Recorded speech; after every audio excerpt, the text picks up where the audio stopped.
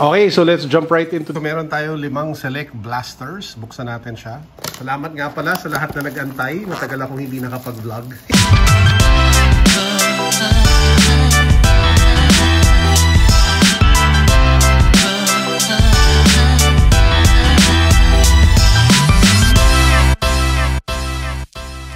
This is the Razer Anzu Smart Glasses. So the big question of the day is it really useful?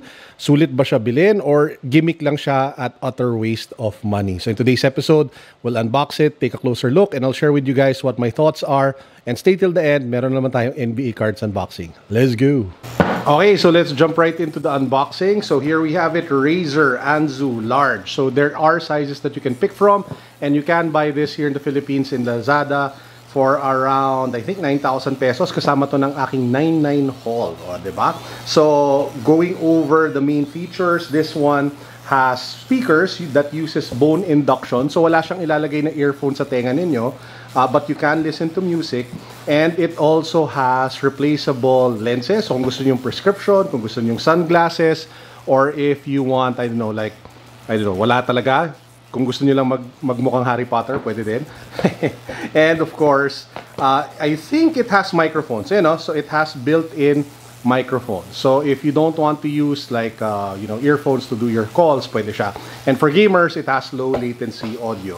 So ito yung box niya, says over there Razer, diba? Nice black box. If you pop it open, yung charger usually is found inside the packet, obviously. Medyo linabas ko siya to be able to test it, but this is what the charger looks like. There are 2 ports to be able to charge it. And in fairness to Razer, they really went all out when it comes to the packaging. So it comes in this really nice leather Razer pouch. And then if you pop it open, bam! Ito na yan, guys. This is the Razer Anzu Smart Glasses. You can also see na may parang blue filter over there. Apparently, that's supposed to help you against, I guess, UV light. Medyo may fingerprints ko lang, pagpasensyahan yun ha.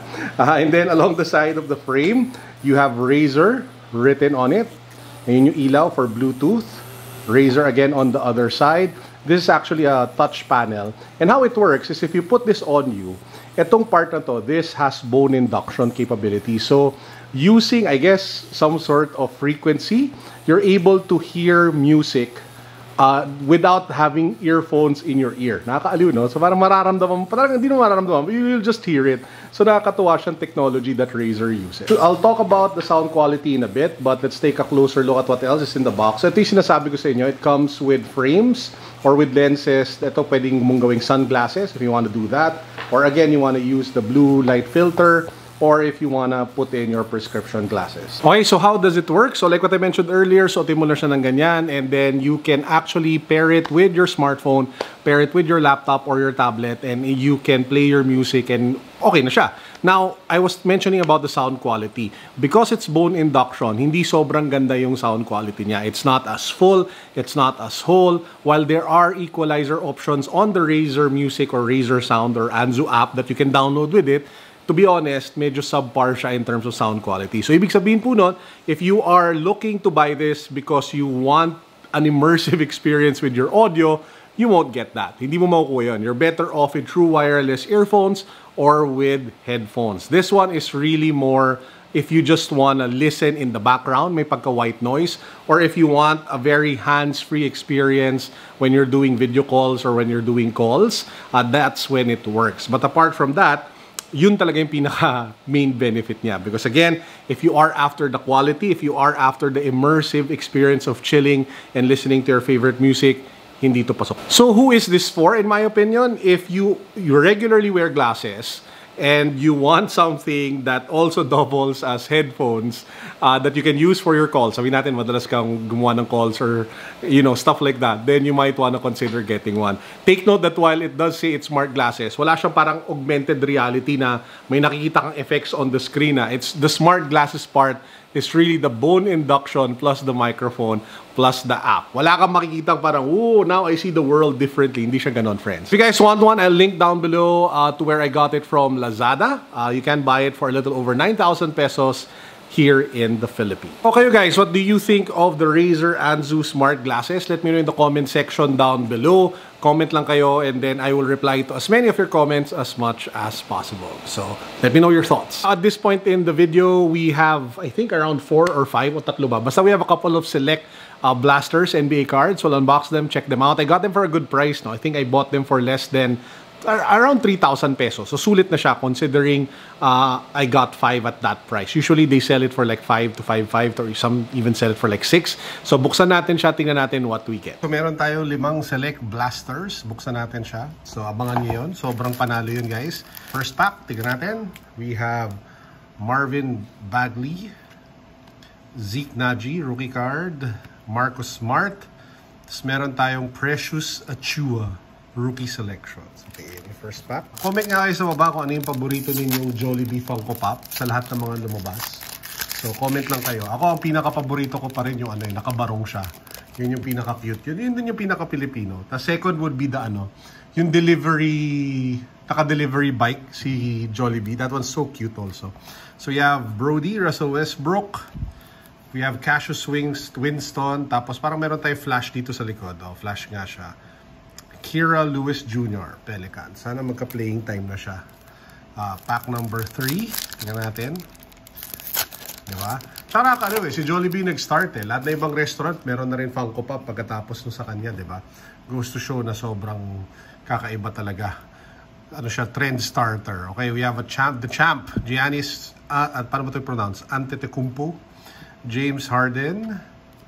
Isaiah Stewart ng Detroit Pistons. And meron tayong silver Tyrese Maxey. We are pack number 3. 3 ba ito? 4? 4. Pack number 4. So, buksan natin siya. Denny Avdia mula sa Washington. Vernon Carey Jr. Meron tayong, ano ba tawag ito? Courtside. Courtside to, diba? The Zeke Naji retail. And we have Anthony Davis.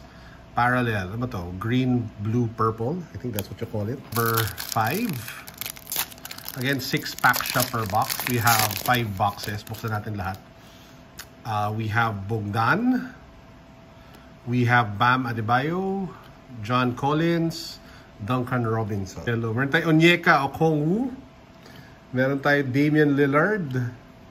Sekou Doumbouya. Zach Levine, and we have Devin Vassell. Nice, Devin Vassell, one of my PCs. Nag-comment na ba kayo sa baba kung ano yung paborito ninyong Jollibee Funko Pop? 6 packs and then 4 cards per pack. Pack number 1, Kira Lewis Jr. again, Duncan Robinson, Porzingis, and then we have rookie selections, Jordan Nwora. Sana makachamba tayo ng isang Lamelo or Anthony Davis. Okay, meron tayong Udoka Azubuike, Anthony Davis, Caris LeVert, Luka Doncic na flash. Nice. Nice card. Meron tayong Lou Williams, now with the Hawks. Anthony Edwards, hey, Ant-Man.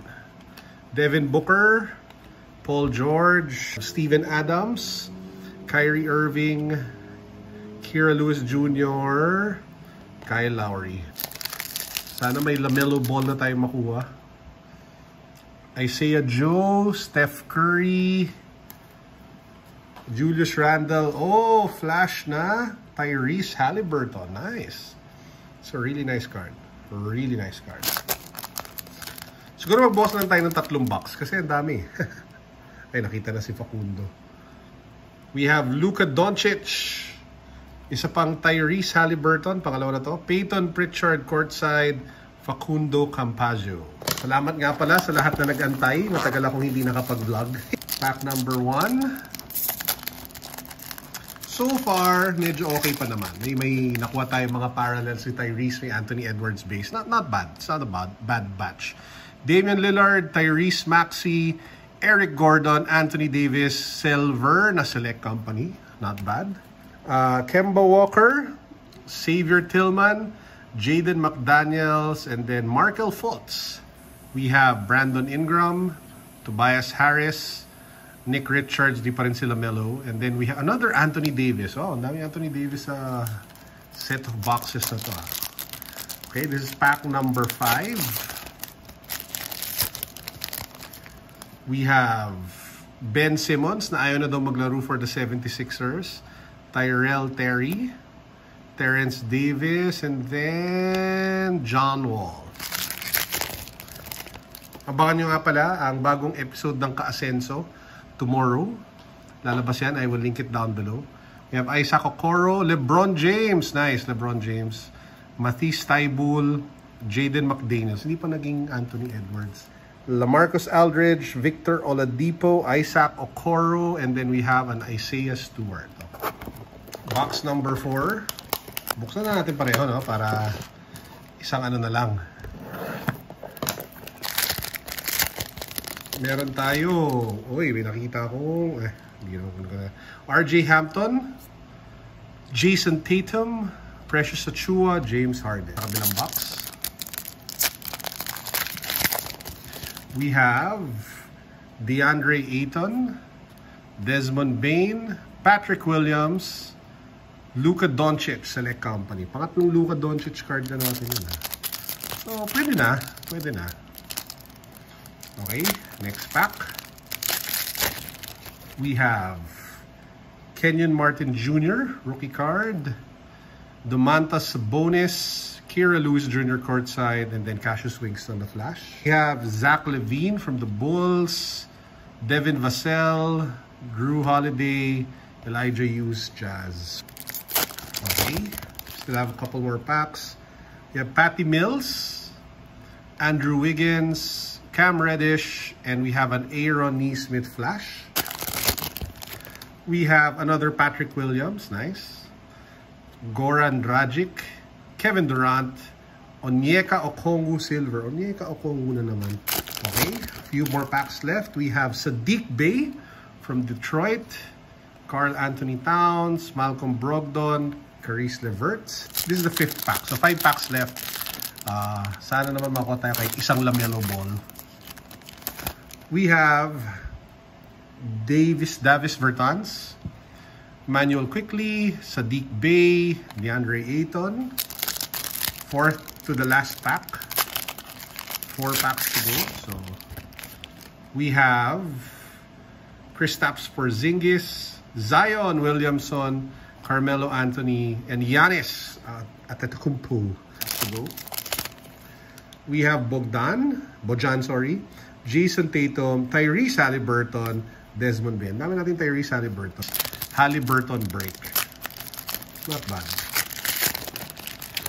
We have Daniel Oturu, D'Angelo Russell, Elijah Hughes, John Wall. Pangalawang John Wall na yata yung na-flash.